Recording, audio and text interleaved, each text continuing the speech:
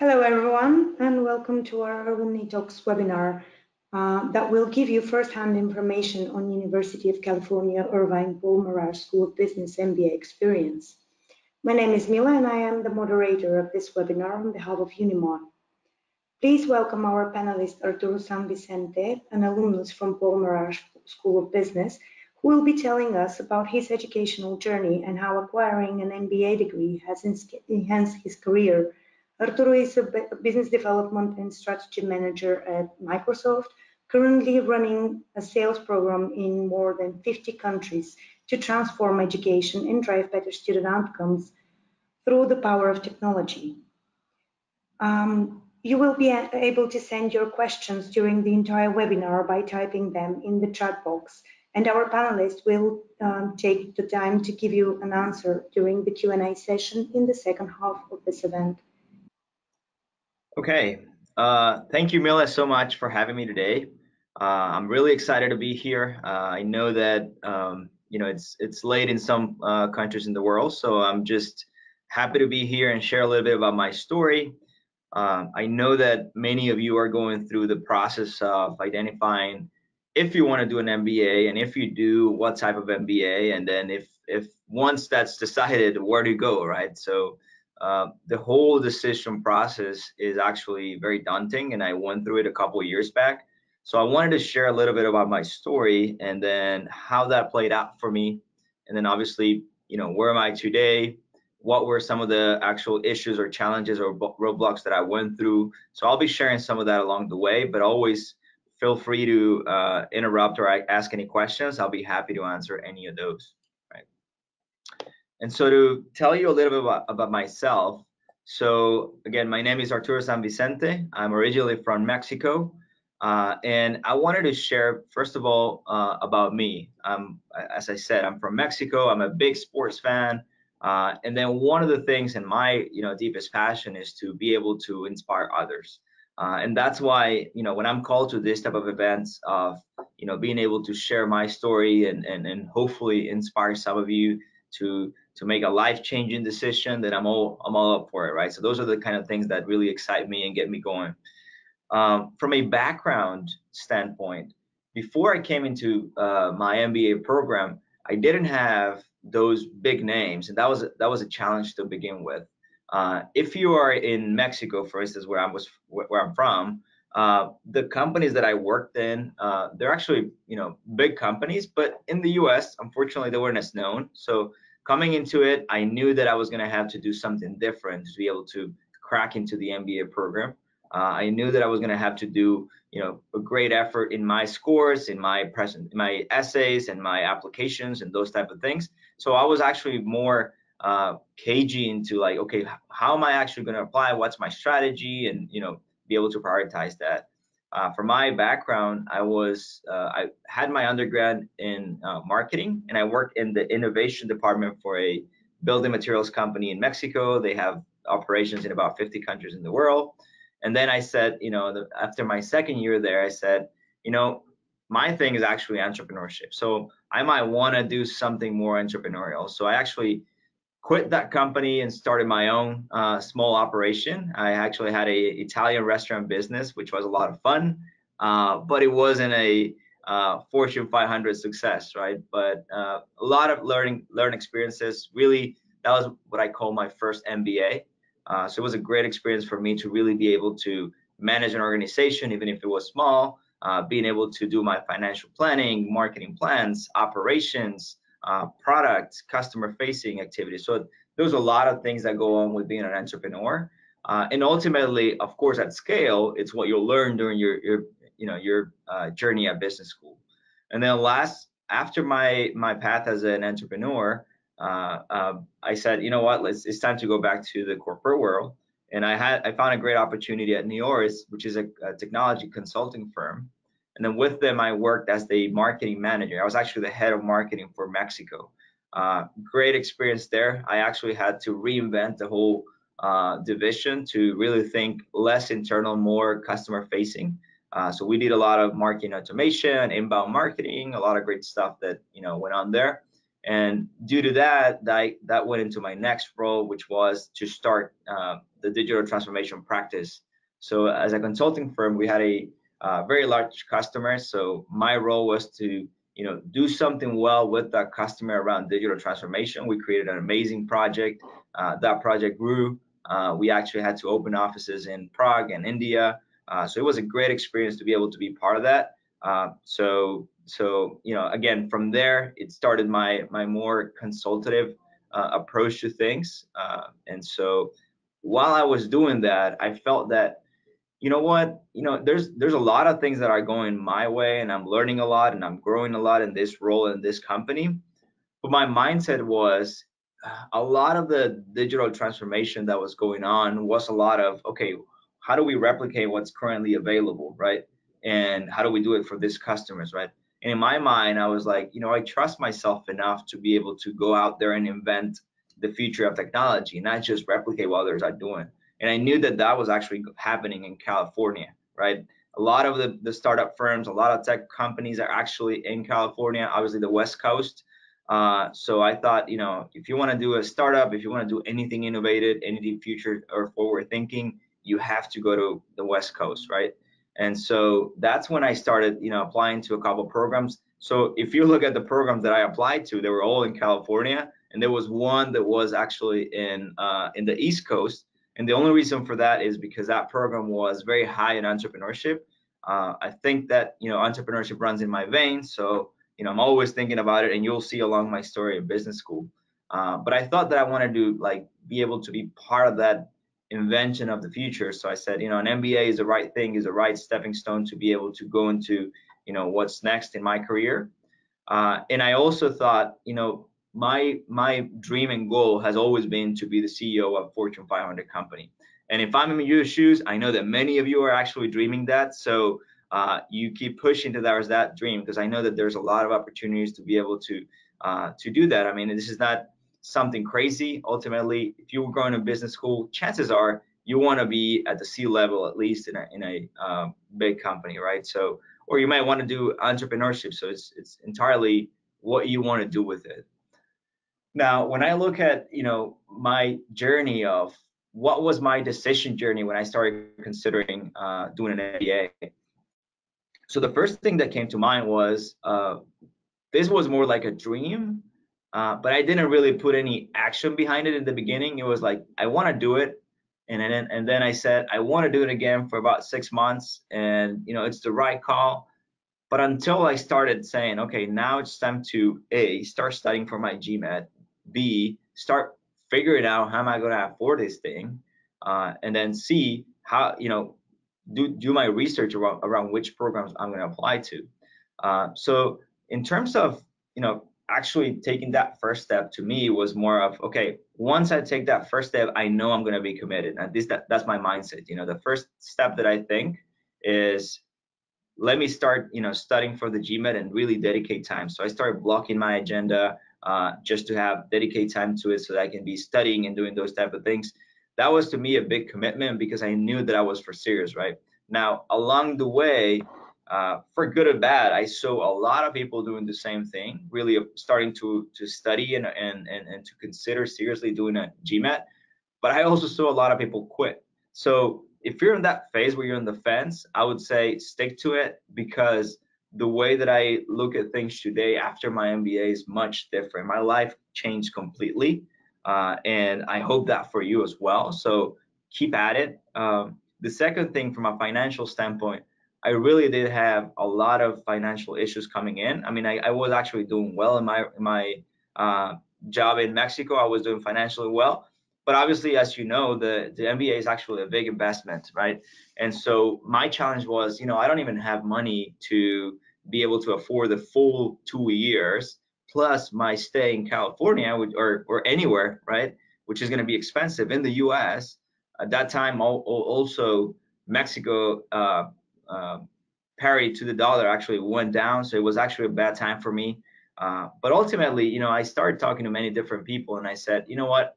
There must be a way, right? If I can actually find my way in, I can't know if I'm going to be able to afford it until I apply, and then see if I'm able to get some sort of scholarship. And then when I started talking to people, I realized that there was a possibility to get scholarship in some of these programs, first of all, or fellowships. Also, there's government loans that you can actually get access to. In my case, I wasn't able to get access to when I had my own entrepreneurial venture. Unfortunately, I did bad my credit score, so I couldn't even access to any of those credits. But what I did realize by speaking with some people at UC Irvine was, there was the possibility of doing teaching assistantships, doing internships, doing graduate research. So there was a lot of options once you are in the MBA to be able to compensate for those shortcomings. So, and it wasn't only me, it was a lot of friends that I was with during business school that also took advantage of that. So really being able to, just network yourself in, obviously be able to talk to people and say, hey, the graduating class, just talk to them and say, do you have a TA that I can actually access to, those type of things. So ultimately, I think financial distress can never be an excuse not to do an MBA, because there's always a way to get through, right? And then what you should know is that always the outcome once you leave business school is going to be a lot better than when you were before, right? So one of the things that happened to me while I was applying is I had a couple conversations with the schools that actually accepted me. And one of the school was, you know what, if you were, because my career was actually going pretty well, and if you worry that you're never going to have that opportunity again to keep growing the way you're growing in your company, think twice, because that employer will actually once you graduate from business school, they will for sure be reaching out to you to try to get you back, right? And lo and behold, once I graduated, my previous employer was actually trying to reach out to me. Of course, once I got the opportunity with Microsoft, I didn't look back, because this was a great opportunity for me.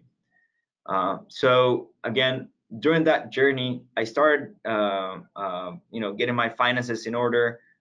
Lastly, I started doing my research, and then one of the main things that I did, I said, I gotta drill down through the noise, because a lot of times you only apply for programs that are highly noticed, or programs that are, I would say sexy titles and those type of things, right? In my mind, what I thought was, I need to find something that is right for me, and that was more important for me than anything, because I had this conversation at the time. I was actually speaking with a life coach who helped me a lot in my career.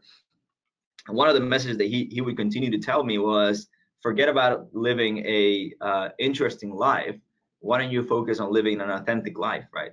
And to me, that actually caught my attention, and I was like, you know what? I'm actually going to start doing my research, and looking at some of these programs and saying, okay, what's the right place for me? And so that's when I started looking at UC Irvine. I started looking at, like I said, most companies most employers that I look for were in the West Coast. And so I look at those universities and said, okay, this is good for me, this is bad for me. So I ended up applying to 4 different universities in the West Coast, and I applied to one in the East Coast. Ultimately, I got accepted in 2. And then what I actually also prioritized was, when I did my interviews, I prioritized actually traveling to do it on site. So that helped me a lot, because now that I was in there, I could actually tour the school, tour, what's the energy, what's the environment, tour the city. Is this the right place for me? And so when I went to the East Coast, it was, they had a snowstorm and it was just crazy, right? The school was nice, don't take me wrong. But I was like, you know what? I just had this hunch feeling that California was the right approach for me, because I said, I want to end up in tech. This is the place where I want to be. And then UC Irvine actually offered a lot of great opportunities. First of all, there was a scholarship attached to it, which I thought was great. You're in the middle of, Los Angeles, San Diego. Up north, you have Silicon Valley. And if you like the beach, for me, that was a great advantage as well. So being close to a nice and warm environment was a great opportunity for me. The other thing that I looked into a program was, can I be in a program that is more welcoming in a way, where I don't feel like a number, right? And so the one thing I like about UC Irvine was, the class was around like 100 people. And to me, that was like, okay, that means, they care about me in a way. Obviously I was just thinking that, then I figured out that was the case, right? because I saw some other programs that had 1,600 students. How do you even get to network or make any deep relationships? What happened with me in UC Irvine up until today, you know, I have great relationships with all of my classmates. You know, I know everything about their families and they know about myself. You know, obviously we're calling each other, texting each other, we're visiting each other. So I've got like 6 or 7 friends that already came visit me in Seattle. I went down to Orange County, and then a few of us, I can't unfortunately because I'm traveling somewhere else, but a lot of my friends are actually going to one of my friends' wedding in India. So there's a lot of things that you can actually uncover once you do your MBA, because your network naturally expands, and now you become an international citizen in a way, right? So from the so I'm looking at some of the questions here that were posed to us. Did I prepare the application on my own, or did I sought help in consulting?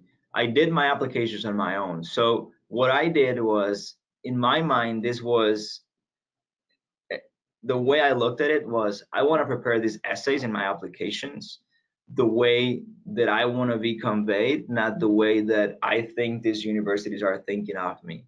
And so for me, it took me, like, it's funny because it took me to write the essays about 1 or 2 hours, but it took me to get to that point of actually writing those essays about 6 months of doing my own reality check and doing, like, saying, why do I want to do this? Why do, and a lot of questioning in my own mind was like, do I need an MBA to become successful, right? And a lot of these things were like really saying, okay, I need to put everything in perspective, right? And so when I started writing my essays, it was a very internal process of saying, okay, what are my top priorities? What do I need to say? And ultimately, when I sent those applications was, you know what? This is who I am. I'm going to send it. And if they accept me, then that's the universities that I want to go to. If they don't, then they don't need a person like me, because, you know, I'm not going to write something I'm not, right? And so I was just lucky that UC Irvine thought like me. They gave me a chance. They called me up and they said, you know, come to us, right? Other than that, what is the crucial factor that led to the final decision on choosing this particular? You know what? There's a lot of variable factors that go into making your decision. But the one thing I can't fight with myself is, you know, the things that feel just right. You know, when I was in Boston, you know, visiting this school, it was a snowstorm. The university felt okay. It didn't feel like the career progression was going to be there. There was question marks. When I was at UCI, right after my interview, like, it just kicked in. It was just like, this is the place that I want to be, right? It was just very clear to me, right? Were they factors? Yes, proximity to the beach, you know, being in California, you know, obviously a scholarship helps you out, you know, the opportunities, the relationship that I had already established. So UC Irvine does an admits weekend, and I went to that admits weekend, and I actually got to network and know some of my future possible peers. And so when I was there, I was just like, this is it, you know. I mean, I have no question that this is where I want to be. So I think there's a lot of factors, but you can't really fight when you become to make your decision of, this just feels right, right? And then, you know, there's a lot of things here in terms of questions. One of them is educational journey throughout the degree. So I know that I don't have a lot of questions. I will share with you some slides in terms of things that I went through during business school. And then I'll tell you about, there's a question around insights on social events, lifestyles, and those type of things. So during business school, there's a lot of competitions that go through, right? And I probably signed up for as many competitions as I could. There was an entrepreneurship competition called the Fast Forward competition. And the nice thing about it is UC Irvine has this whole innovation center for entrepreneurs. And so we went, one of my greatest friends from business school, him and I said, you know what, we think alike. We both want to be entrepreneurs at some point in our lives. So why don't we just go to that competition? And went to that competition, ended up coming up with this augmented reality solution for automotive, won that competition. We were awarded like a pair of patents, and, you know, it was just crazy experience. And I'll speak more to that startup that we started doing business school, because it led to great things. Today, obviously we discontinued that startup, but it was a great run. And if you have the chance to do that during business school, it'll open so many doors, right? The next competition that I was part of was a tech and entrepreneurship competition.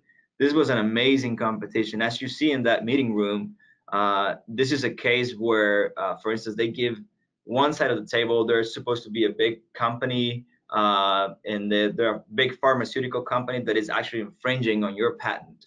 And on the right side, we're the small guys, and we're saying, you guys are infringing on our patent. So the nice thing that UCI does is they pair you up from the business school with the engineering school and also with the law school. So now you're in a table sitting at a negotiation, and your team is a engineer, and obviously a biomedical engineer in my case, and then the other and a lawyer, right?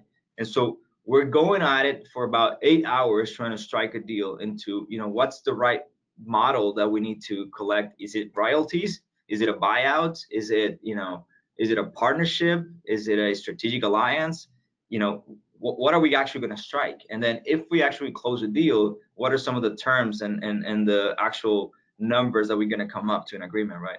And it's fascinating because you're there and it's just going back and forth in this negotiation. You learn so much about yourself, about your peers, about your abilities to negotiate.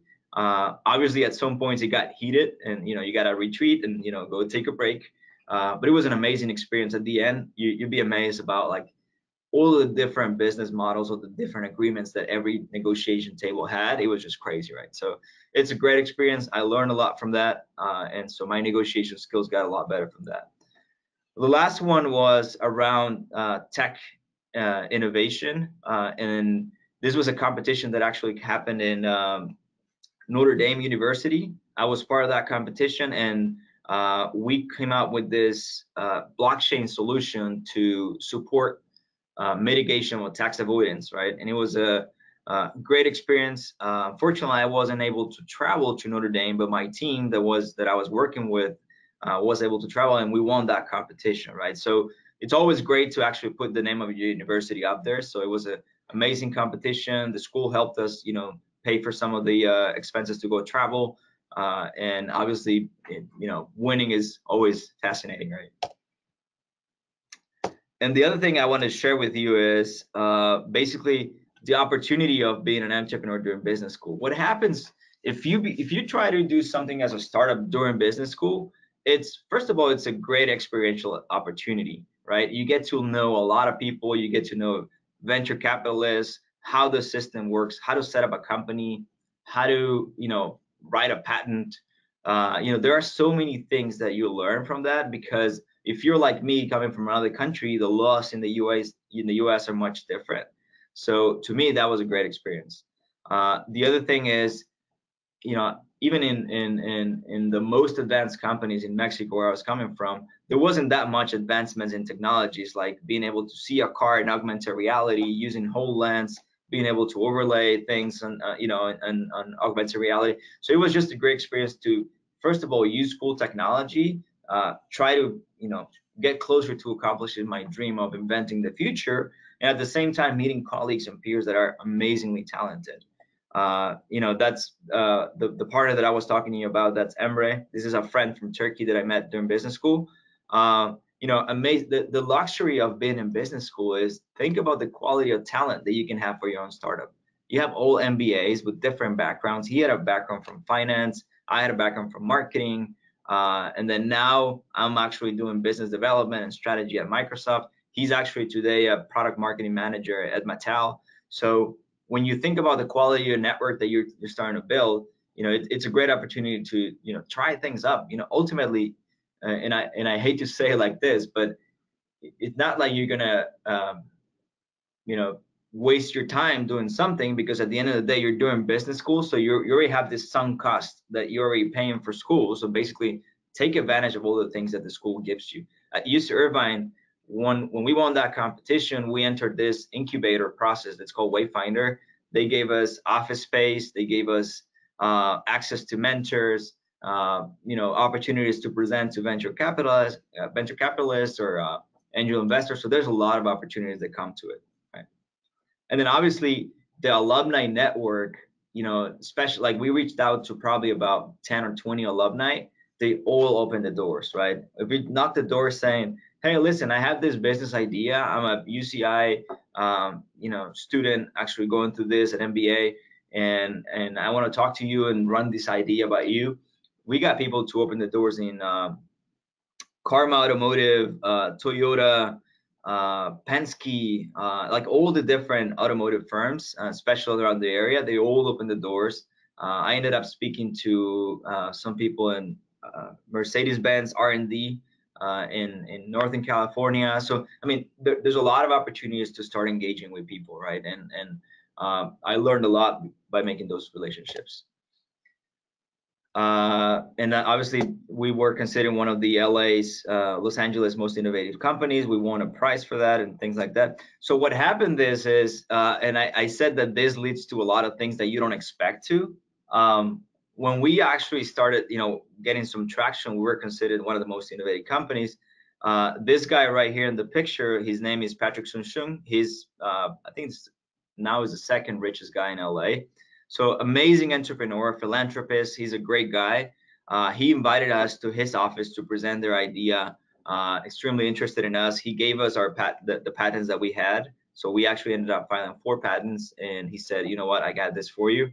And so, great opportunity to do that. Like, wow, how else would you actually stand up and present to a guy whose net worth is 15 billion, right? So it was just a fun experience, right? The other thing I wanted to share, and I want to make this fast. So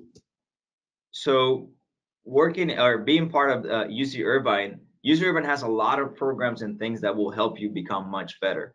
One of the best things that I found, and it's not one of the best, probably the best thing that I went through while in business school was actually engaging in this program called Tech on Campus, which is basically the executive committee on campus. So Gary Brenderson, the guy in the middle, he actually comes with you and does one-to-one coaching on a monthly basis, right? And that's not only around your academics. I mean, you have your MBA to get better at leadership, or negotiations, financials, accounting, whatever it is that you need to do, marketing, analytics. There's a lot of things. UCI has an amazing program, right?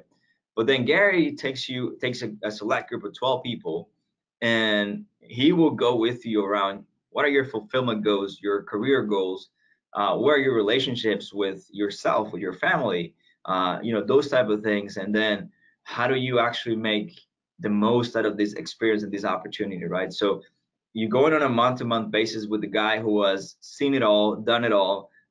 Gary's an amazing guy. He's been, an entrepreneur, a business owner, a public company CEO. I mean, he's done all those things, right? So there's a lot of experiences that he can share. And then not only him, but the relationships with the team itself, the 12 people that are in there, become so much tighter. So, it's funny because we have this group chat, and, anything that happens, this 12 people group just remains together, right? It's like a tight knit that doesn't go anywhere. So it's great that you create those relationships.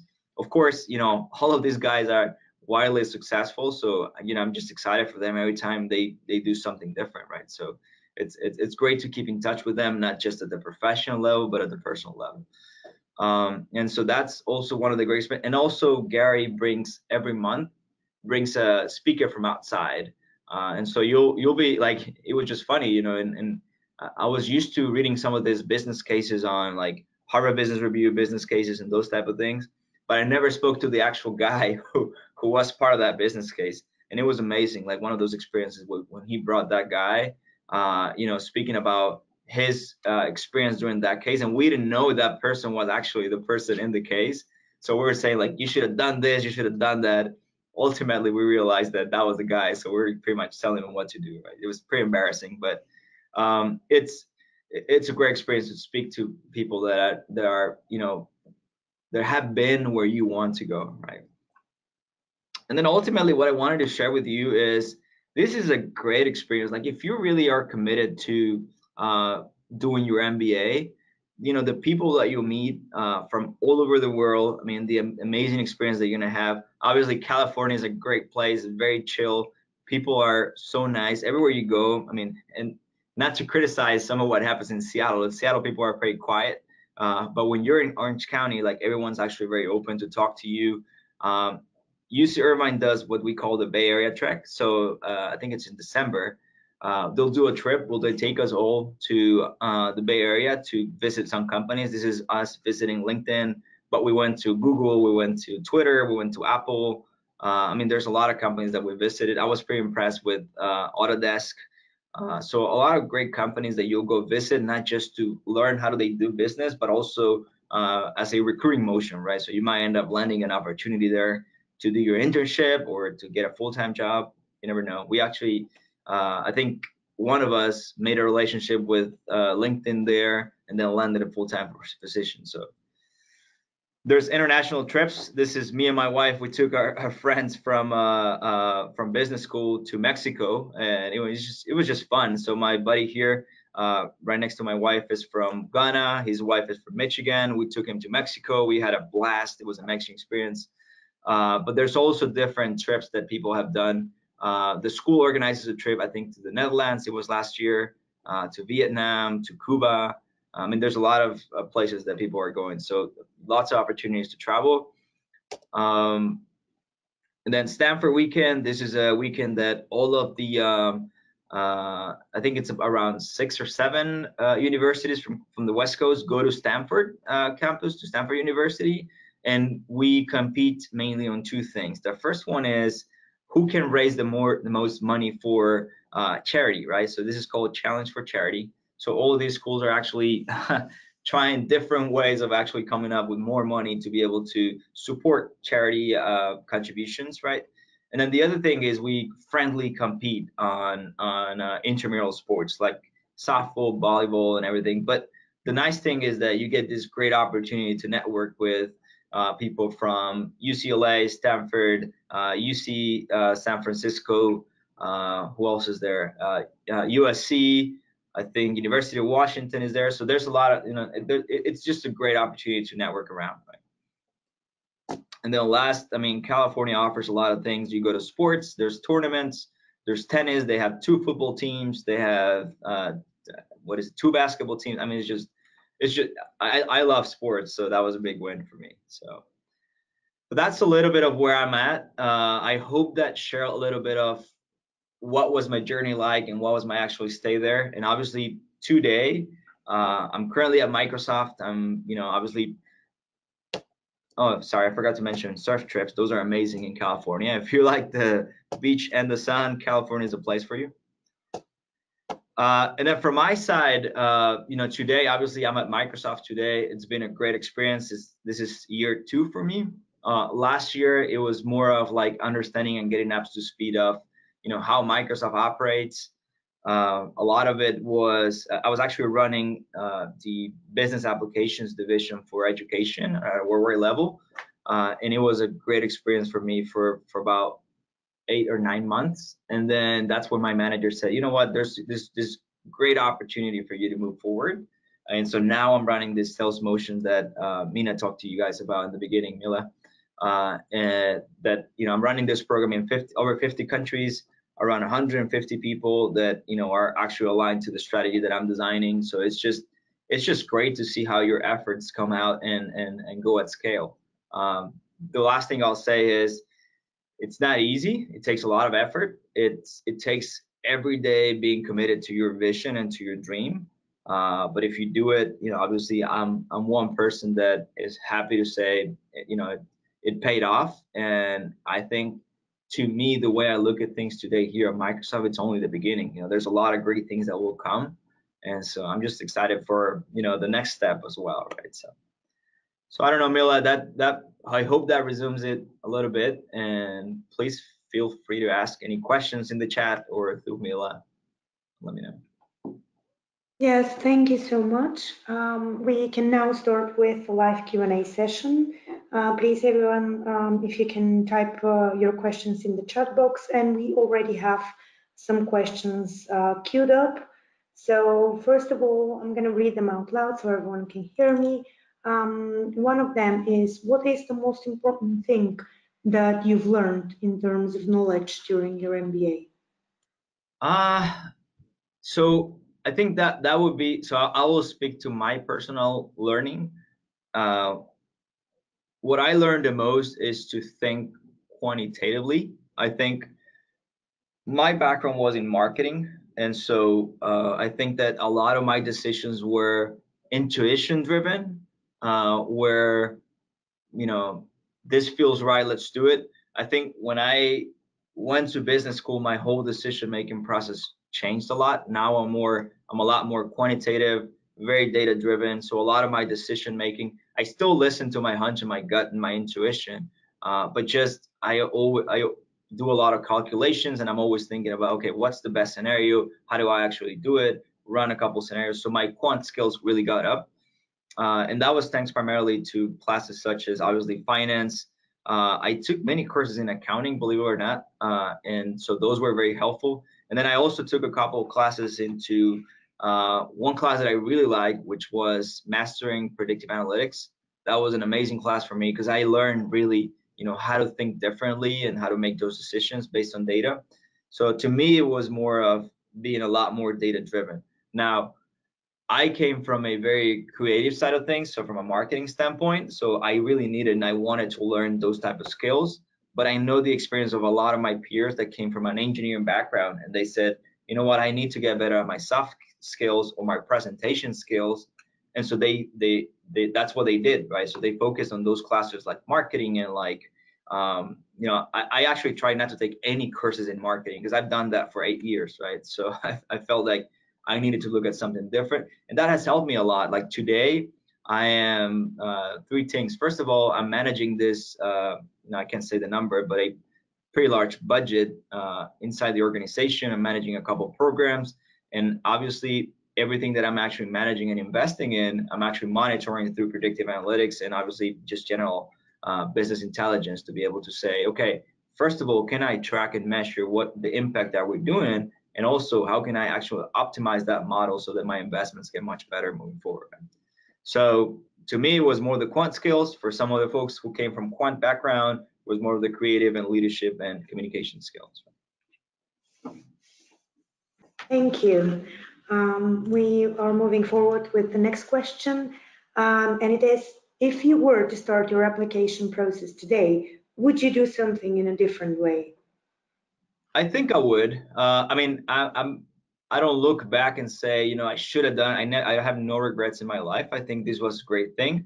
I think the one thing I would have probably done was, and this is my advice to anyone who's actually looking to apply to a program, is try to talk to some of the folks who are already going to that university, right? Because I never did that, and obviously, I didn't have a good grasp onto what to expect on day one. I didn't have a network coming in, so I missed the boat on a lot of things that some of my friends had already done. Initially, I also was considering going into consulting, for instance, right? And so since I didn't speak to anyone, I didn't realize that, month one, applications for the consulting world were actually closing up, right? And so I didn't know that, so I didn't speak to anyone. So my recommendation is, if you're thinking about UCI, go out and talk to some of the candidates or some of the current students or some of the alumni, and then do the same thing for other universities and compare. The only, I think I did engage with one person of another program, and I didn't get accepted to a program, but I actually didn't like the conversation I had. So I was like, that's not the place for me. But I probably should have done the same thing for the rest of the programs that I applied for. So that would be the only different thing, right? I hope that helps. Okay, and the next question is, do you still keep in touch with friends you made in the university? For sure. That's, I'm speaking to them on a daily basis. Actually, three of my friends are up here in the Bay Area. They're actually working at Amazon. Another is working at a retail company. Some of them are there's a lot of friends that actually moved up to Seattle. So I see them like, last weekend we went up for beers. And then my Orange County buddies that are still there, Every now and then I go visit when I miss the sun because it's too cloudy in Seattle. But definitely I go there. They have come up here, at least 10 or 15 friends already come all together. Again, I'm not going to be able to go, but some of my friends are actually going to go to, two friends are actually getting married back-to-back weekends in India. And I'm so unfortunate that I'm not going to be able to make it. But it's a lot of fun. Like every time, like two things, obviously there's the fun side.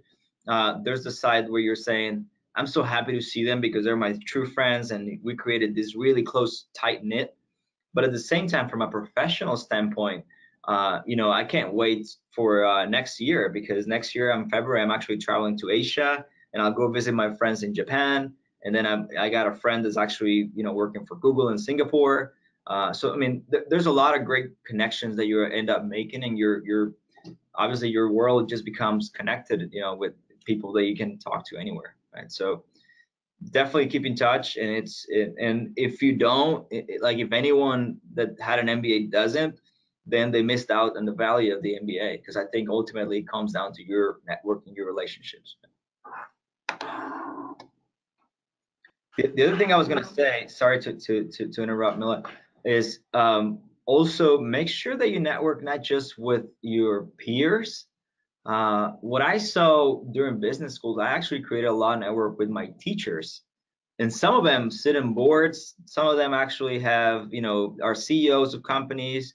So it not only for your personal gain or interest, but also you have a lot to learn from them, right? And so I always, even today, when I have time, because I'm super busy today, but I try to email them every now and then, say, hey, this is where I'm at, this is what I'm doing. Am I in line with chasing my dreams or not? And then if not, I'll ask for advice. If yes, I'll say, just to keep you updated. They will always, answer back, because you create this support system, right? So there's nothing like if you ever taught something, if you're a teacher, there's nothing better than seeing how your students succeed, right? So I always like to keep in touch with them. Okay, thank you. Another question. How many of your peers have started a business together after graduating? I think one of them was actually recently on Shark Tank, which was pretty fascinating to me. He was also in the automotive sector, obviously myself in the automotive sector, but I ended up shutting down that venture. Trying to think if anyone else. I'd have to get back to you. Not on the top of my head, because, well, yeah, I think there's actually two guys in Japan who. The thing is that in some cases, not only do they start a business, but they go run a family-owned business. So I have a friend in Japan who actually runs his family-based business, and that was his goal when he came in. So you can think of it as a business venture. I have another friend in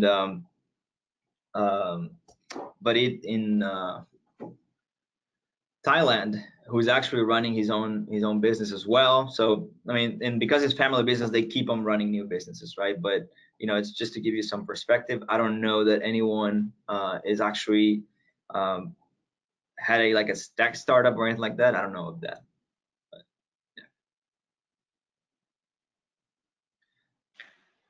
yeah. Okay, we have time for a couple of questions more.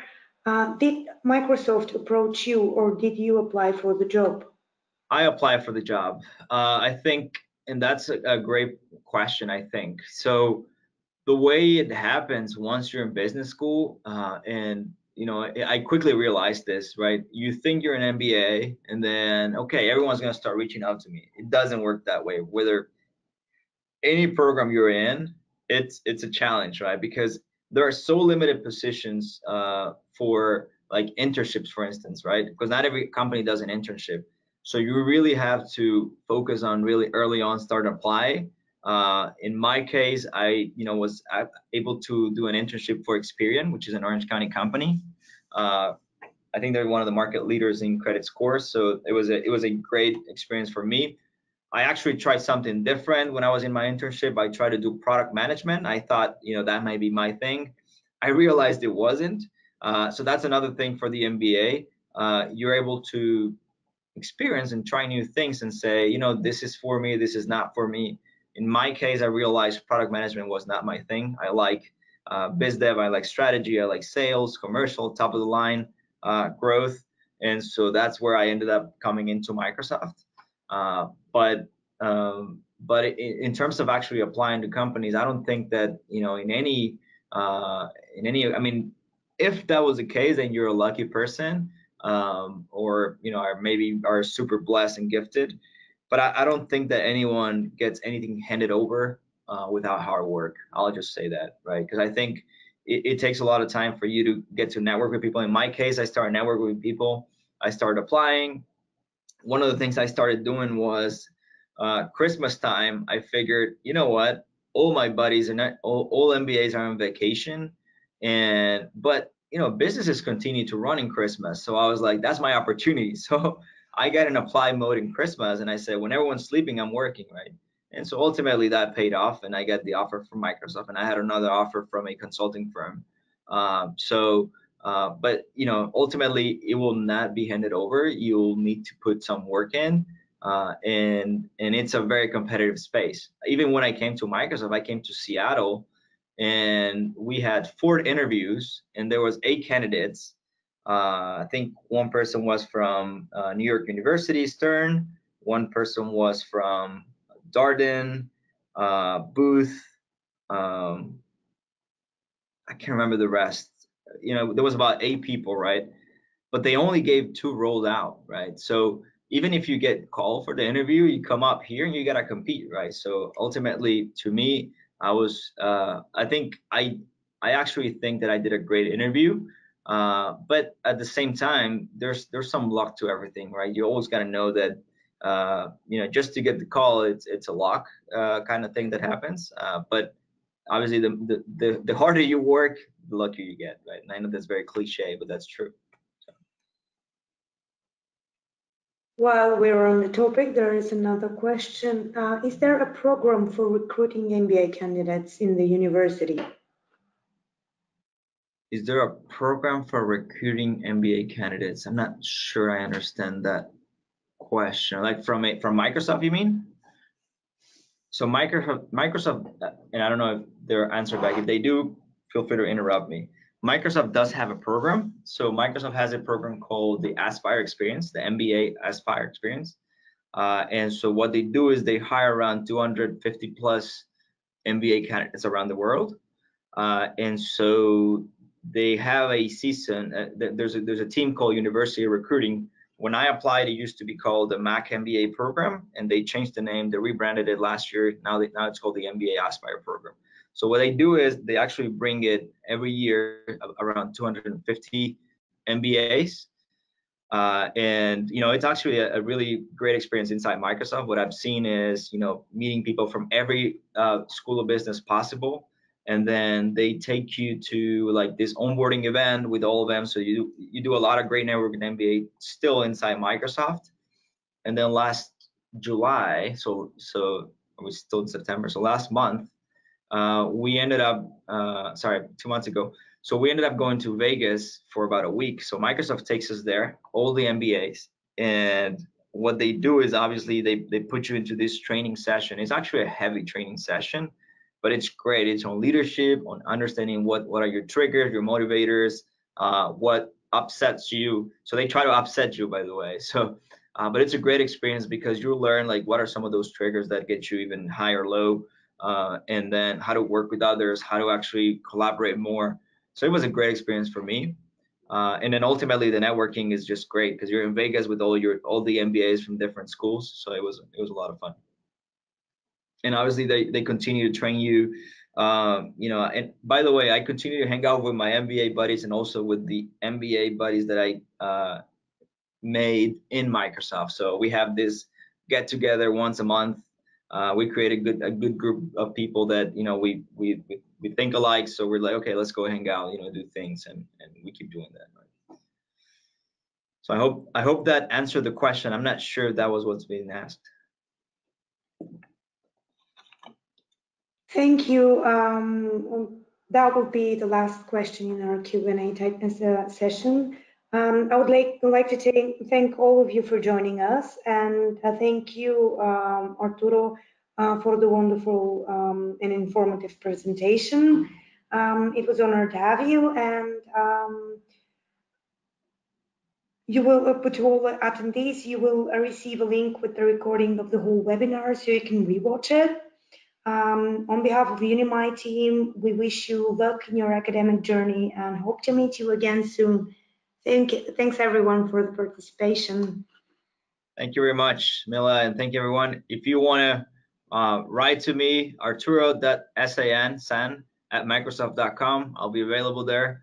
I was very happy to be here, so thanks again for having me. Have a good one. Thank you. Bye to all.